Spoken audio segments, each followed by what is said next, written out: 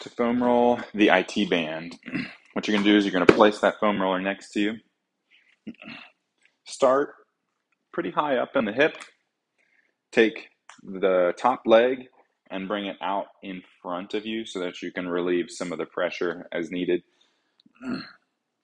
And then you can proceed to roll up and down the quad, up and down the leg, just running the outside of the leg there. You can go back and forth as well as up and down, but try to spend 2 to 5 minutes just working the full length of that tendon, all the way down to the knee.